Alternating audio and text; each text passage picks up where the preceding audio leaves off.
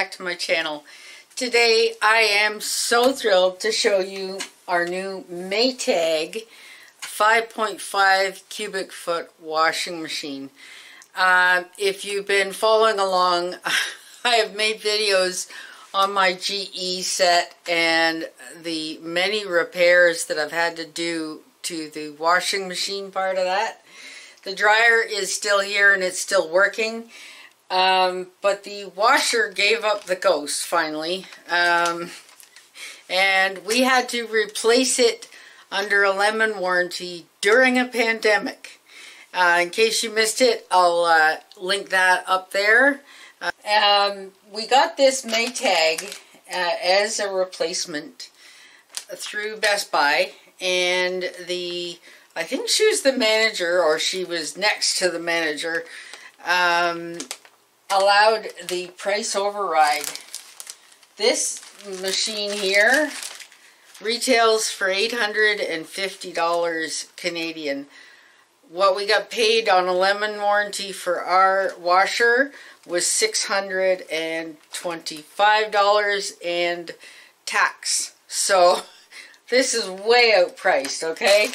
But because they had to come good for the warranty, and it's a pandemic, and all of the appliance places are not working right now. They don't consider themselves essential. I don't know how. Just like car needs to be repaired and the auto shops are open, I'm sorry, but the appliance stores and repair places need to be open too. They're essential. Anyway, so I have the receipt here, and it shows, where is it? Regularly $849.99 with $225.21 approved price override discount. We don't have a warranty on this one, a Geek Squad warranty. They can't do that right now, but as soon as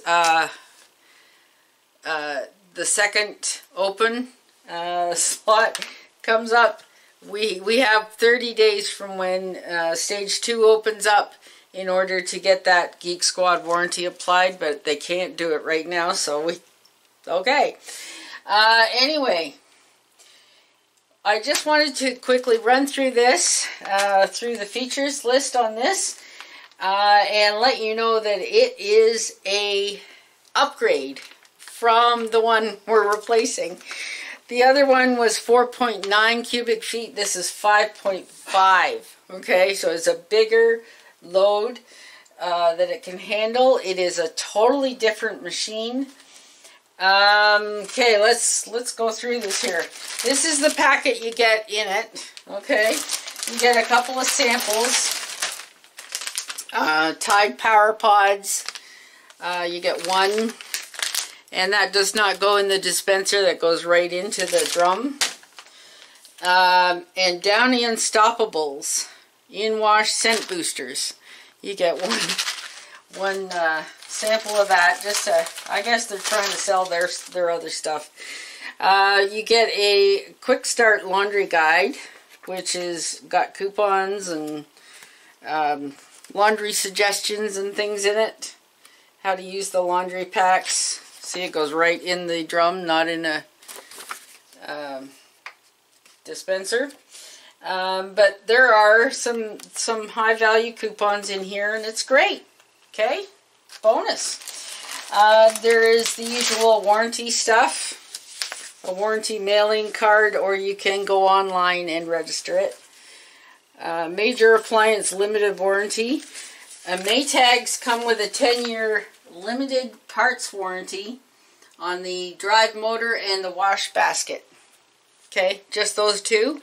You have to pay labor, you have to pay all the other stuff, but the parts for those two things are covered for 10 years, which is awesome. This is the Enter guide that was on it. Estimated yearly energy cost when used with an electric water heater, which is what we've got. It's $40 a year, and so on, right? So there's that. Then you get this other stuff. This cycle guide, I went to Maytag's website and printed off the cycle guide, which basically goes through all the cycles, the spin speed, the water level, soil level, temperatures, cycle, and cycle details, and what you need to wash in that particular cycle. It's a really handy thing to have, so I looked it up and I printed it off, and I'll keep it with the laundry stuff. It has a quick start guide here, basically explaining the control panel and features. It's pretty intuitive, not very much to really understand there. Copy of a receipt because it's thermal, right? You gotta do a photocopy in order to get a durable receipt. Top loader washer manual. Goes through the drain system and removing the shipping base and all the basic stuff. Okay, how to hook up the hoses, etc. So there's that. And what I'm gonna tell you about this washer, it is a major upgrade. I have already found, I have used it, ever since we got it in this house. I guess I've done about 8 or 9 loads now, and I am really thrilled with this thing. It has gotten my clothes cleaner than my GE ever did. Especially my husband's work clothes. They come out clean. It's like, what? This is cool. This is a glass lid, tempered glass, and it's like a black, a darkened color. And it is sitting in a polycarbonate. It's like plastic, but it's a good quality grade plastic frame. And it has these hinges that will rest various places, and it is a soft close. It won't slam down, it just softly closes. So it's great. In the corner here is where you put your liquid bleach. Normal for washers. This one has a dispenser. And the liquid softener goes in here. Liquid detergent goes in here. If you're using powdered detergent, you need to take this tray out and put the powder in the base. We use liquid. I'd rather not have coarse powder scratching up the innards. We prefer using liquid. This is a blank, okay? It just basically balances. This is all measured, pre-measured. There's a max limit right here on both trays.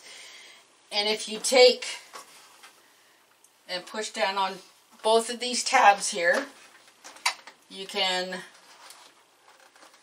remove the tray for cleaning. Okay? And that is where they're saying take that out. If you're using powder, you take this part out and just put the powder in the base. Okay? Same for getting it back in here. You're going to line it up right, and then it goes back in. Okay?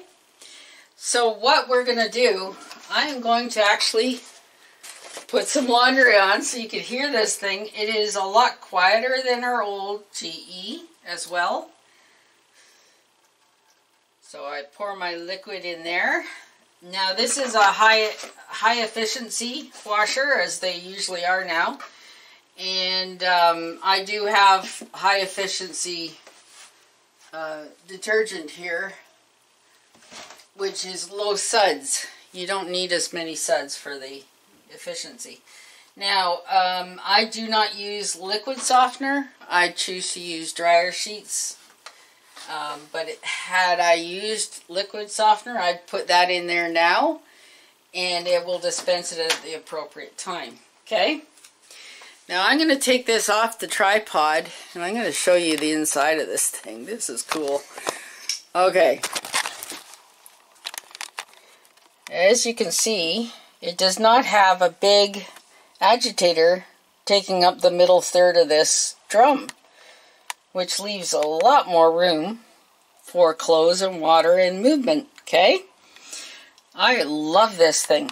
Now what this agitator on the bottom does is it tumbles the clothes around on the bottom of the tub, like it's moving the actual clothes to help clean them, okay? And the old style washers, you used to lay the clothes around the outside edges, trying to balance them around the drum, and by laying it sideways, okay, around the agitator. This type of washer with this kind of an agitator, the instructions tell you to simply drop. Okay, don't stretch it out like that. That's not how it works. You simply take your clothes, drop them around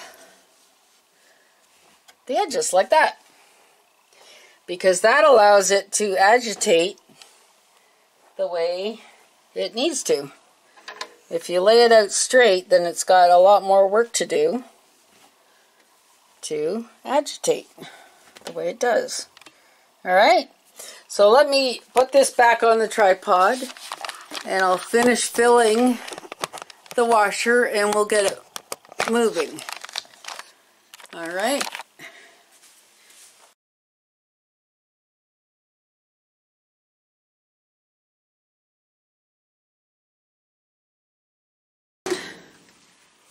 Okay, here we go again.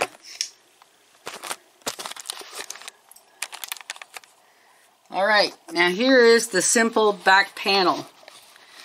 Okay. Many categories to choose from. Bulky items, which will help fill the tub because it's bulky. It already knows you need a high water mark for that. Towels, whites, heavy duty with heavy soil. That is excellent for work clothes. Look, I found the definition of normal. It is a setting on the washing machine.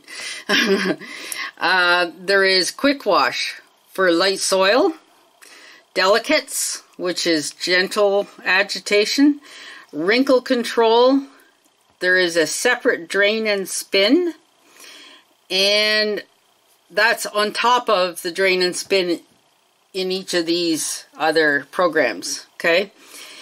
And there is something called clean washer with a fresh. Now a fresh is their product that they use to clean the washer. But in the product manual it says if you don't have a fresh product, you can use 1 cup of vinegar and set it to here, and it will clean and sanitize the washer. And they suggest you do this once a month. And what it does is it keeps all the buildup of scale, kind of like a coffee maker. It will get through all the piping and everything and help keep it clean and ready to do its best job for you. Okay? I have not done this yet because we haven't even owned it a month. Maybe a week and a half. Anyway, sense, wash, rinse, spin, and done. These light up in turn. There is an on and off switch. Okay, you can turn it off. Guy used to bug me with the GE. I'd always get up in the middle of the night and I'd see those little LEDs flashing at me. It was always on. This, you turn it on and off. Okay, you can choose your temperature. Hot, cold, cool, warm. And if you press and there's no light, then it's tap cold. Lights are off, okay? So I'm going to put it to warm. I like warm water. Options, you can choose fabric softener to let it know you've got fabric softener loaded, or an extra rinse if you've got some heavy duty stuff like a blanket or something in there and you want an extra rinse to make sure it's all out. Or you can alternately shut them both off. Okay, deep fill, you can medium fill or high fill it, okay? So if you've got bulky items, the high will be selected. There you go. See, on bulky, it automatically selected high. Okay, I'm going to go to, I'm going to go to quick wash, okay? There isn't a whole lot in here, not even a third of the capacity, so I'm not going to mess with the fill level. It will sense how much water it requires when it starts up. And you hold to start this, but it's also a pause button. Say it goes off balance or there's a problem with the machine that it alerts you to. You can touch this and pause it. It will unlock the lid so you can open the lid and rearrange the load manually. And then you close the lid and you push play again. Okay? And go, right? So when you want to start up your stuff, you've got the washer loaded, you've got the detergent and whatever in there you want. You've chosen your cycle, which one you want. You press and hold this one till it goes across. Let go. It'll lock the lid and it'll start. It starts to slowly just spin, spin, spin. Just a little bit. It's judging the weight of the basket and how many clothes you got in there, kind of thing. It's figuring out the water capacity needed. I love that this is a clear lid.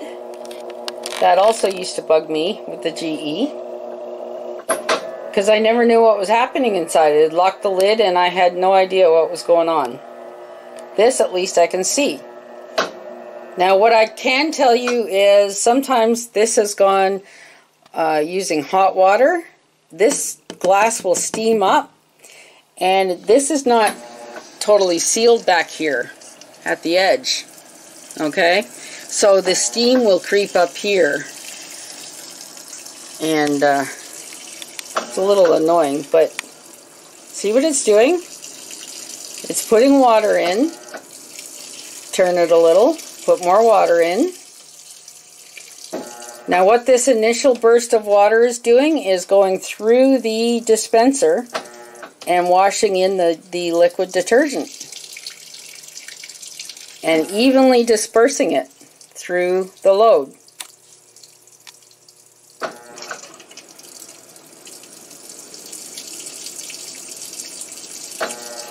I love that I can see everything. I know what's going on in the washer.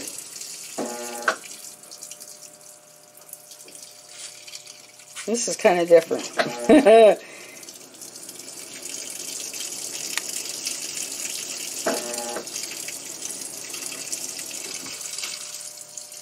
The motor just kicks in when it needs to.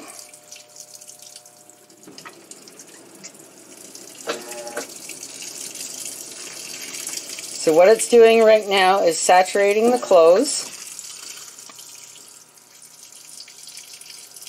evenly, flooding in the detergent, and then it will top up to make it buoyant enough to move the clothes in the bottom.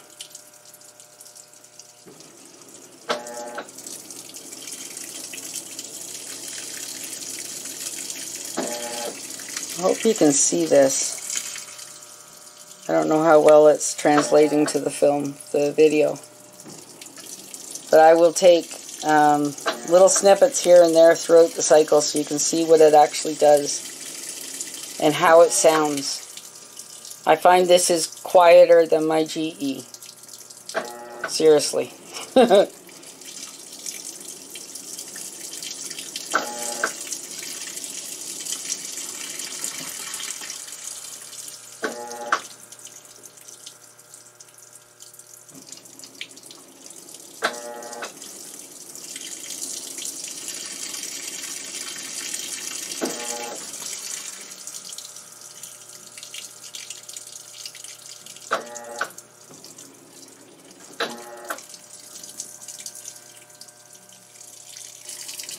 If you look on the back panel, it is right on the wash symbol. So as the program moves along, it will move to rinse and spin, and then eventually it'll light up done. And then the lid will unlock and you can take it out. Okay, here we go. See what it's doing?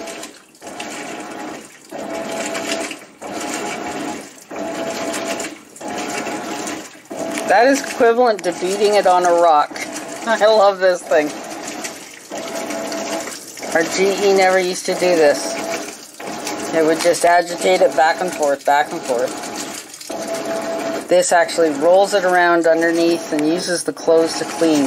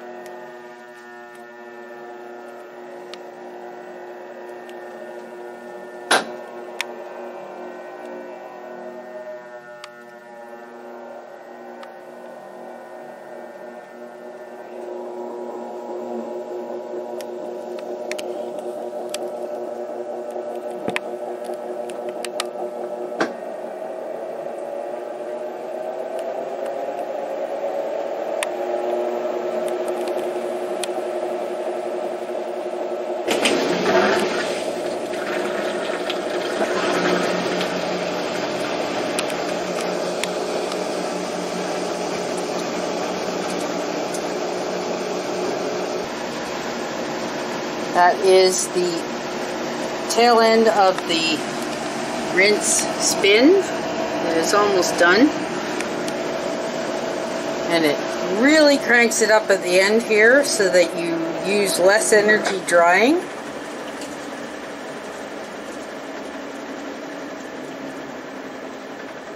And it's really not that loud.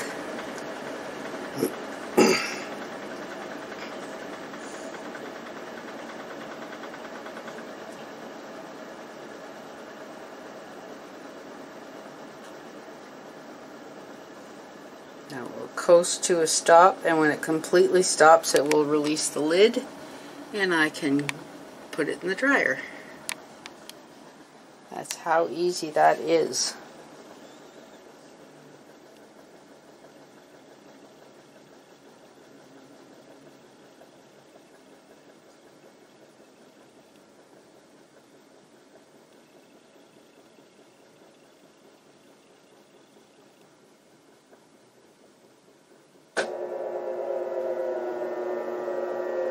Oh, reverse thrusters. It's trying to slow it down using the motor. Take a while to coast, otherwise.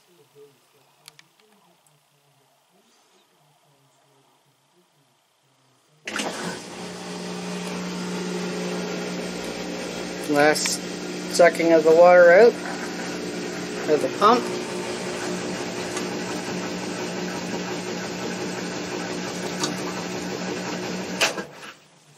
There, done, and it unlocked the lid. So now we can open it. They do suggest you leave the lid open to let the interior dry out overnight. If you're not putting in another load, that is. And even at 5.2, I have absolutely no problem reaching the bottom of the tub. I'm reaching right there without really straining much at all.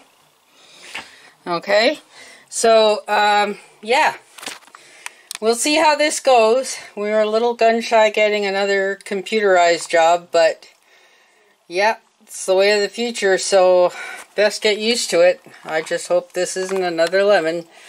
Maytag has a reputation, even more so than GE, and they've been around, like, Maytag's been around forever. So anyway, I will keep you up to date on how this thing goes, but so far I am thoroughly impressed, And yeah, very happy with this. Thanks so much for watching all the way through. I do appreciate you sticking around. I wanted to show you exactly what it looked like and sounded like working, and how easy it is to control this. Thanks again, and we'll see you on the next one. Bye for now.